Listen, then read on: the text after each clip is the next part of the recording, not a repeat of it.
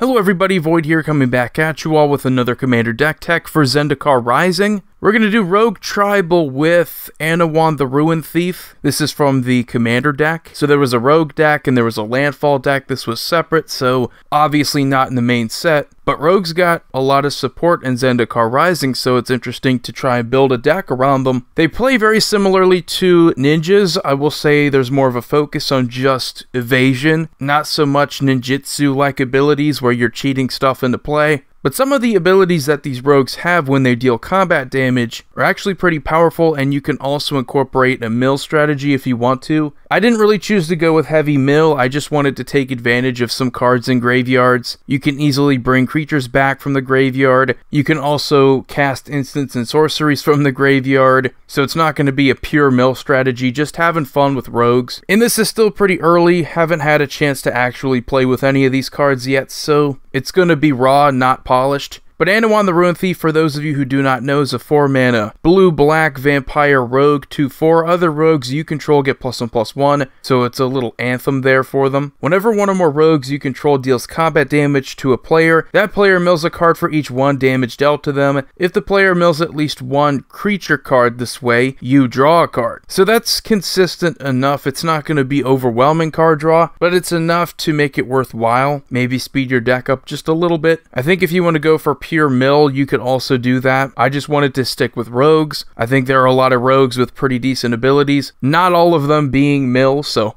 you want to take advantage of those too. So going over the boring part of the deck, the lands, nothing super special. We do have some support here for tribes. We have Cavern of Souls, obviously, to make our rogues uncounterable if we want to cast one. We have Path of Ancestry to scry one if we want to cast a creature that's the same type as our commander, which, spoiler alert, that's going to be every creature in our deck. We have Reliquary Tower, so we don't have to discard. We have Rogue's Passage, which doesn't really do anything for rogues specifically, but it makes a creature unblockable, pretty much. It's not something I would say is that necessary. A lot of the creatures we already have, a lot of our rogues are already unblockable. We have some ramp cards in here. This is probably a weakness of blue-black, is that there's not a lot of ramp. But we do have the Soul Ring, Mind Stone, Dimmer Signet, Arcane Signet, and Talisman of Dominance. And the reason why I'm going lower on the ramp is because we do have a bunch of cheap creatures, like 1-cost, 2-cost creatures. It's not going to be a huge problem for the deck, seeing as a lot of these creatures will also help us draw cards, so we can get to the mana we need. But if you wanted to add something in like a Wayfarer's Bauble, maybe a Burnished Heart, or even a Solemn Simulacrum, feel free to do that. I just chose to go with 5 ramp spells. A big part of the deck that we want to focus on is evasion. We have 10 creatures that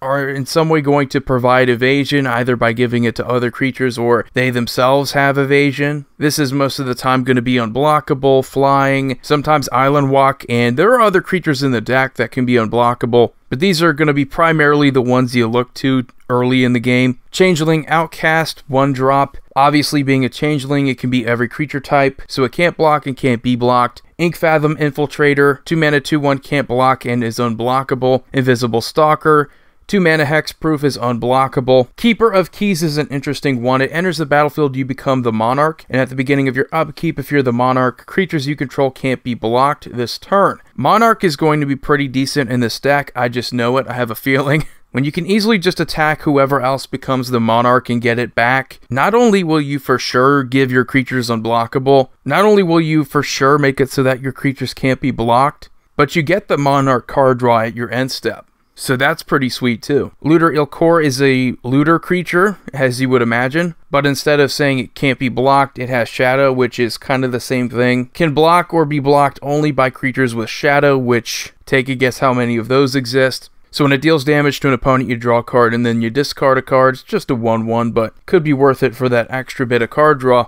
We have Meringue River Prowler, 3 mana for a 2/1, can't block and can't be blocked. You may cast Meringue River Prowler from your graveyard as long as you control a black or green permanent. So it's an unblockable creature we can keep bringing back because we're going to have some black creatures. We have Slitherblade, another 1/1 for 1 that can't be blocked. We have Tetsuko Umizawa, Fugitive, 2 mana for a 1/3. Creatures you control with power toughness 1 or less can't be blocked. That's always nice. Triton Shorestalker, another 1/1 for 1 that can't be blocked. And Vampire Cutthroat, a 1/1 for 1 with Skulk and Lifelink. Skulk is not as good as just being unblockable, but It can't be blocked by creatures with greater power, which I think for the most part you're going to swing in easy at least one player. We do have a few equipment cards that are going to go well with this strategy. We want to swing in uncontested. Cloak and Dagger, equipped creature gets +2/+0 and has Shroud, so that's nice. It's kind of like a Lightning Greaves for rogues. Whenever Rogue comes into play, you may attach Cloak and Dagger to it. Oh, that is so good. Normal equip cost of 3, so definitely good that we have a Rogue tribal deck. We have Sword of the Animist to reward us for attacking with our unblockable creatures. Also kind of a way we get ramp, but I think it would be a good card even if we didn't need to rely on it. Whisper Steel Dagger is a new equipment. Equipped creature gets +2/+0, and whenever the equipped creature deals combat damage to a player, you may cast a creature spell from that player's graveyard this turn, and you may spend mana as though it were mana of any color to cast that spell. So kind of like what another card in this deck does, maybe not as well, but we're going to get to that later when we talk about our graveyard synergies. We do have some anthems here just to make our combat a little bit more powerful. In addition to Anowon, we get other +1/+1s from Adaptive Automaton. We get a lot of power and toughness for each rogue we have with Coat of Arms. And Obelisk of Erd is a Convoke artifact, but it gives +2/+2 to all of our rogues. We obviously want to choose rogues. We have one generic rogue card. I didn't think it really fit into any category, but we have Frog Tosser Banneret. Like the other Bannerets, it gives cost reduction for certain creature spells, goblin spells, and rogue spells. You play cost 1 less to play, so that's pretty sweet. We do have some card draw here to speed up the deck, since we're going to be dealing combat damage pretty easily. Biden of Thassa, as well as Reconnaissance Mission, I think are going to be essential. It counts whenever a creature you control deals combat damage, which that alone shouldn't be hard to do in this deck. We have Distant Melody. We can choose a creature type and draw a card for each permanent we control of that type. So if we have a few rogues out there, we can draw a few cards for 4 mana. We have Ghostly Pilferer, a spirit rogue. When it becomes untapped, you can pay 2 mana, and if you do, draw a card. Whenever an opponent casts a spell from anywhere other than their hand, you also draw a card, and you can discard a card. Ghostly Pilferer can't be blocked this turn, so it's a little bit of everything that you could want in a rogue deck. You get to draw cards when you need it, you get situational card draw, and you can also make it unblockable. Notion Thief can be a powerful card. It could also be pretty risky, considering that the card draw is not a May, but if an opponent would draw a card except the first one they draw in each of their draw steps, instead that player skips that draw and you draw that card instead. So if your opponent plays a Brainstorm, you get 2 cards, they just keep that one.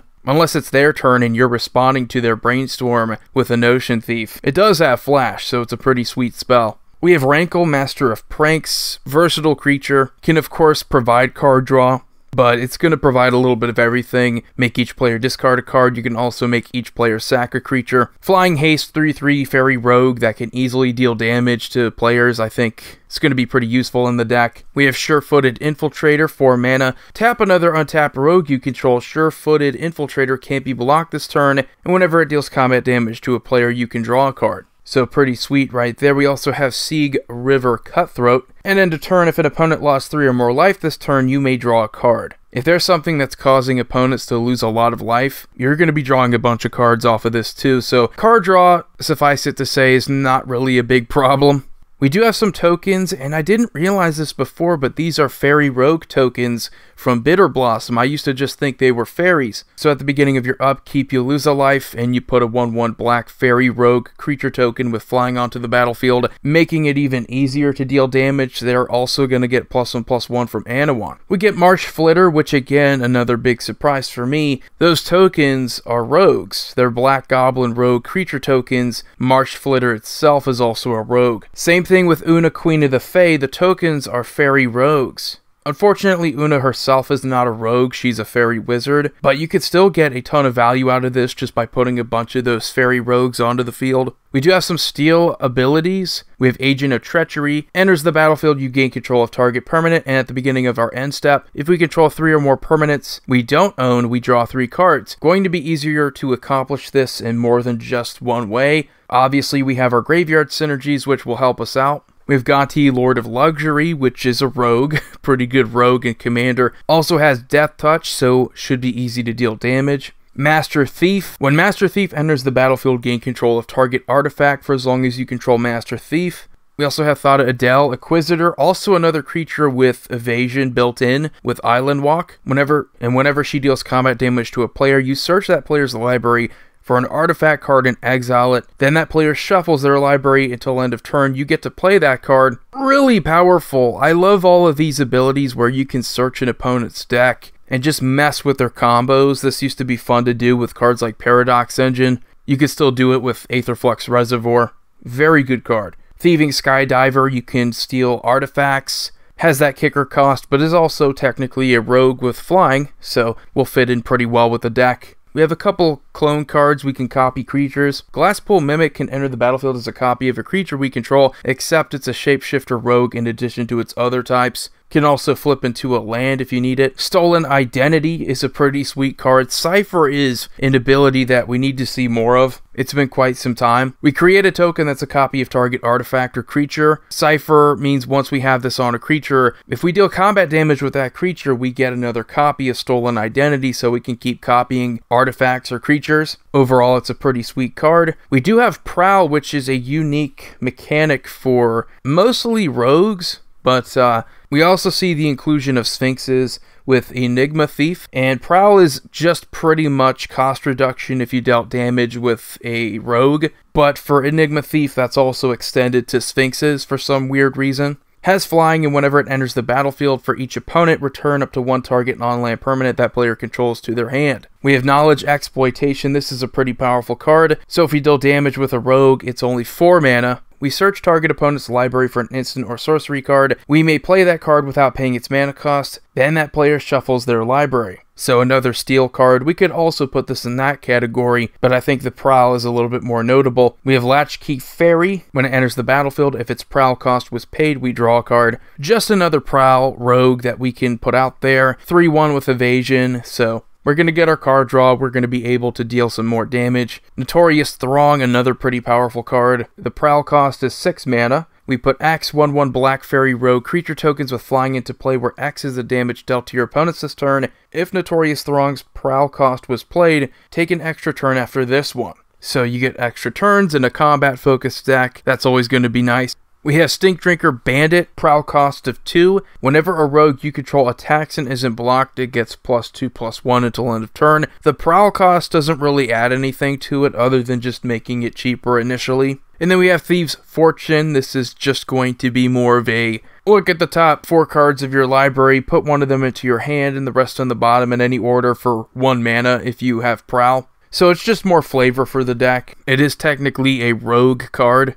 We do have a few counter spells. We have Counterspell, obviously. We do have a few counter spells. We have Counterspell, obviously. We have Fierce Guardianship. We have Silumgar's Command, a little bit more versatile, but again, it's going to be able to counter non-creature spells. We also have Swan Song to deal with enchantments, instants, or sorceries. So we've got a little bit of control here.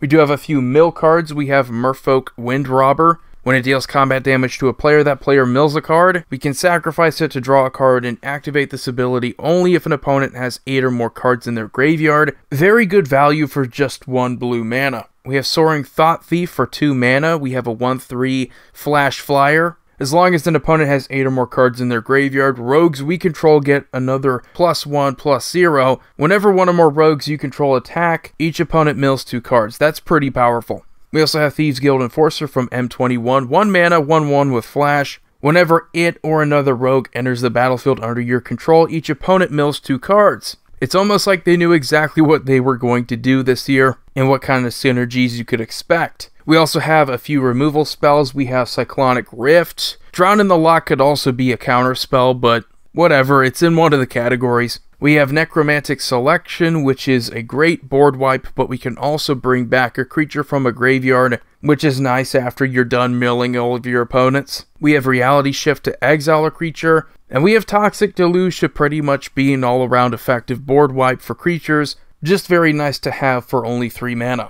And the last section of the deck, before we wrap it up here, is our Graveyard Synergy. We have a few cards in here, obviously not the only cards that deal with the graveyard, but we have Memory Plunder. After you're done milling, you can, for just 4 mana, cast a target instant or sorcery card from an opponent's graveyard without paying its mana cost, which I think is absolutely wonderful. There are some pretty expensive instants and sorceries, so pretty much casting it for free after paying the 4 mana obviously could be really effective and game-changing. We have Mnemonic Betrayal, kind of like a Yawgmoth's Will, but for your opponent's graveyards.